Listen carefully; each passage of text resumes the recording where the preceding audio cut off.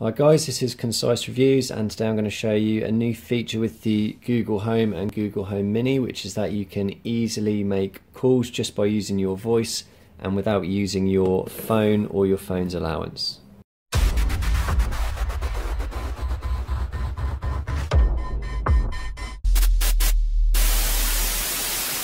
Okay, there really is no setup required to get this working. You just need to ask the Google Home to call whoever you want to call. So there's a few different ways you can do this. You can name the person in your contacts list, so you could go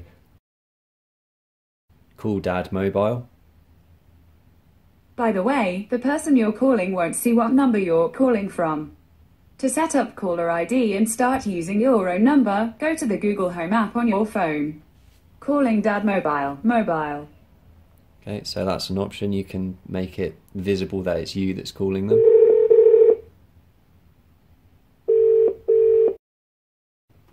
Hang up.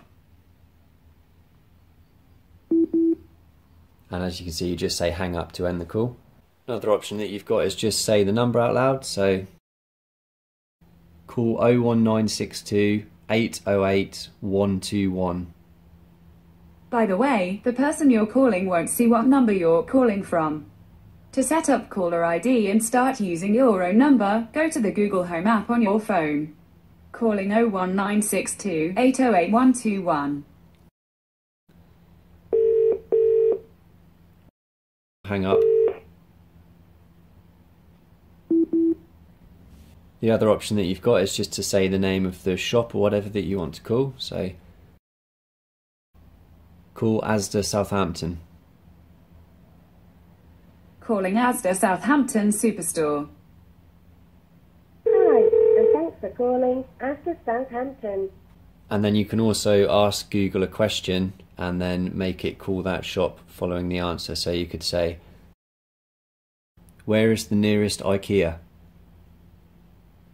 The address for IKEA is IKEA, W Key Road, Southampton SO 151GY. Call them. Calling IKEA on West Key Road in Southampton. Hi, thank you for calling IKEA. And then if you want to call back the last person you called using the Google Home, you can just ask it to redial. Redial. Redialing IKEA. Hi, thank you. Okay, so that's quite a good new feature of the Google Home Mini, and it's also available on the Google Home and other devices with Google Assistant built in, such as a JBL Link 10 speaker.